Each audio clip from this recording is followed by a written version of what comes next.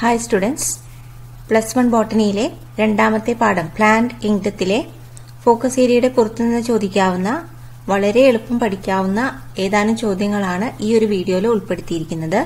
Focus ഏരിയയുടെ ഭാഗങ്ങൾ മുഴുവൻ പഠിച്ചതിന് ശേഷം മാത്രം നിങ്ങൾ ഈ വീഡിയോയിലെ ചോദ്യങ്ങൾ നോക്കിയാൽ മതി. First question, fill up the blanks by observing the relationship of the first pair. Gymnosperms, cone, angiosperms, dash.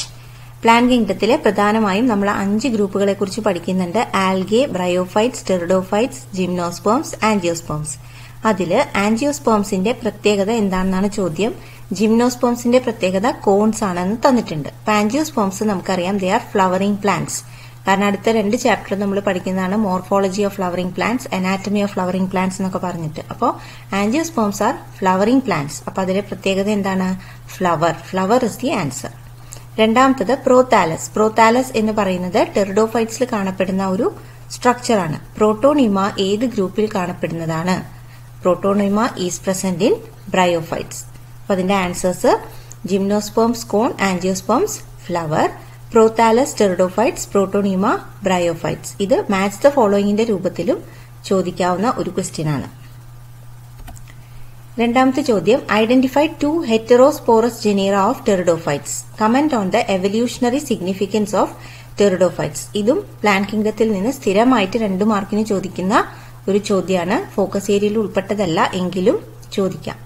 അപ്പോ ഹെറ്ററോസ്പോറസ് ജനീറ എന്ന് പറഞ്ഞാൽ 2 തരത്തിലുള്ള സ്പോറുകൾ ഫോം ചെയ്യുന്ന ടെറിഡോഫൈറ്റ് മെമ്പേഴ്സിന്റെ എക്സാമ്പിൾസ് ആണ് ചോദിച്ചിരിക്കുന്നത്. 2 ടൈപ്പ് സ്പോർ എന്ന് പറഞ്ഞാൽ മെയിൽ സ്പോറും ഫീമെയിൽ സ്പോറും സെപ്പറേറ്റ് ആയിട്ട് ഫോം ചെയ്യുന്ന ടെറിഡോഫൈറ്റ് മെമ്പേഴ്സ്. അതിന്റെ എക്സാമ്പിൾസ് ആണ് സെലാജിനെല്ല ആൻഡ് സാൽവിനിയ. രണ്ടാമത്തെ ചോദ്യം, comment on the evolutionary significance of pteridophytes. Pteridophytes ആണ് ഫസ്റ്റ് വാസ്കുലാർ ടെറസ്ട്രിയൽ പ്ലാന്റ്. അതായത് സൈലം, ഫ്ലോയം ഒക്കെ അടങ്ങിയിട്ടുള്ള വാസ്കുലാർ ടിഷ്യൂസ് ആദ്യമായിട്ട് കാണപ്പെടുന്ന പ്ലാന്റ് ഗ്രൂപ്പാണ് ടെറിഡോഫൈറ്റ്സ്. അതുപോലെ they are the പ്രിക്കേഴ്സേഴ്സ് of seed habit. Seed ഫോർമേഷന്റെ തൊട്ടു മുന്നേ ഉള്ള ഒരു സ്റ്റേജ് കാണപ്പെടുന്നതും ടെറിഡോഫൈറ്റ്സിലാണ്. അപ്പോൾ ഇത് രണ്ടുമാണ് ടെറിഡോഫൈറ്റ്സിന്റെ എവല്യൂഷണറി സിഗ്നിഫിക്കൻസ്. ഇത് സ്ഥിരമായിട്ട് 2 മാർക്കിന് ചോദിക്കുന്ന ഒരു ചോദ്യമാണ്.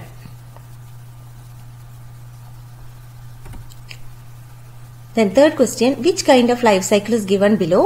Name the groups which show this life cycle.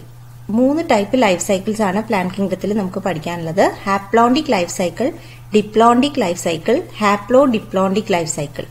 ഈ ഒരു ലൈഫ് സൈക്കിളില് ഹാപ്ലോയിഡ് കണ്ടീഷനും ഡിപ്ലോയിഡ് കണ്ടീഷനും എത്രമാത്രം സമയത്ത് കാണപ്പെടുന്നുണ്ട് അതിന്റെ അടിസ്ഥാനത്തിലാണ് നമ്മൾ ആ സൈക്കിളിനെ ഹാപ്ലോണ്ടിക് ആണോ ഡിപ്ലോണ്ടിക് ആണോ ഹാപ്ലോ ഡിപ്ലോണ്ടിക് ആണോ എന്ന് പറയുന്നത്.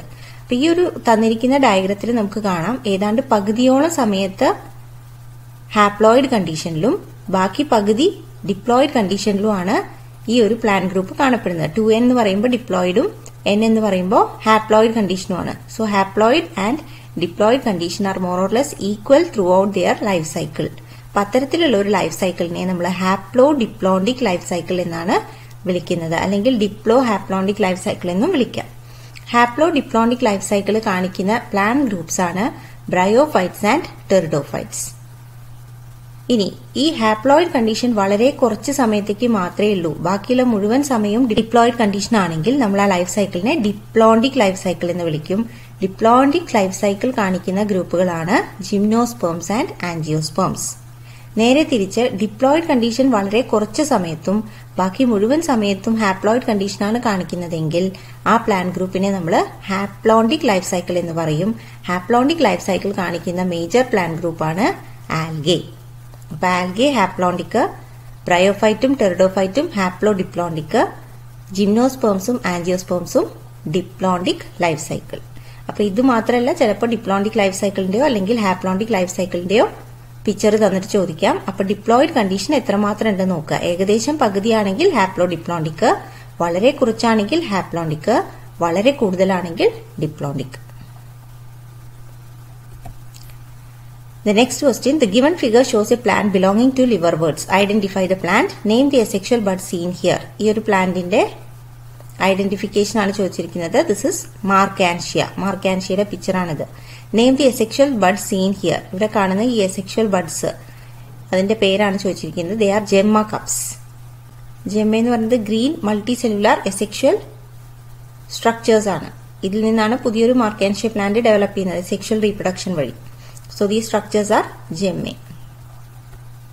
ഇത്രയും ക്വസ്റ്റ്യൻസ്, അതായത് ഈ 4 ക്വസ്റ്റ്യൻസ് ജസ്റ്റ് ഒന്ന് നോക്കി പോകുന്നത് നല്ലതായിരിക്കും. ഇതിൽ നിന്ന് ഏതെങ്കിലും ഫോക്കസ് ഏരിയയുടെ പുറത്തു നിന്ന് ചോദിക്കാനുള്ള സാധ്യത കൂടുതലാണ്. Okay, thank you.